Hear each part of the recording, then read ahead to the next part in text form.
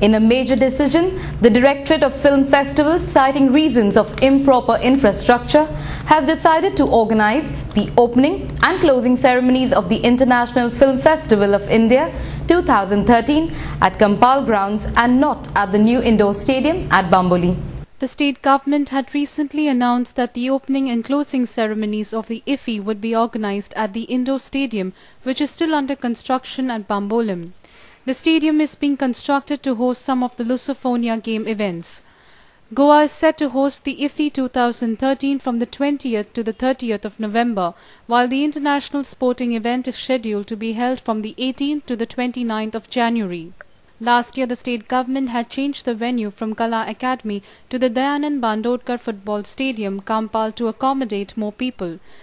Speaking to Goa 365, the Vice Chairman of the Entertainment Society of Goa, Vishnu Vag, said the Directorate of Film Festivals had taken one of its major decisions, to which the Goa administration had also agreed. The DFF has already taken a major decision for which the administration of Goa has also agreed.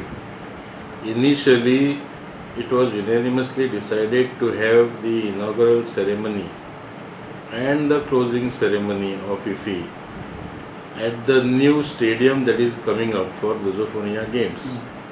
The new stadium coming up in the university campus at Taligaon.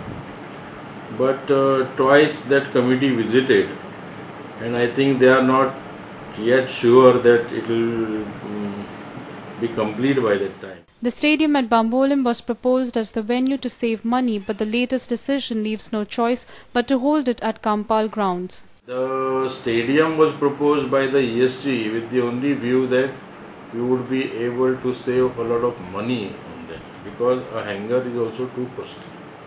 Last year, though, the actual cost of the hangar was something like 1 crore and 80 lakh, the other additional costs went up, and almost the total cost went about 3 crores. So this time also now we will have to dole out 3 crores more. This is a major shift because the DFF is apprehensive about having it there. No, they are not yet happy, because though CM assured them that everything would be complete by 5th November, they don't seem to agree. And similarly, our Chief Secretary and our Information Secretary, I think also they are towing their line, because they also are not very comfortable to say that it will be complete.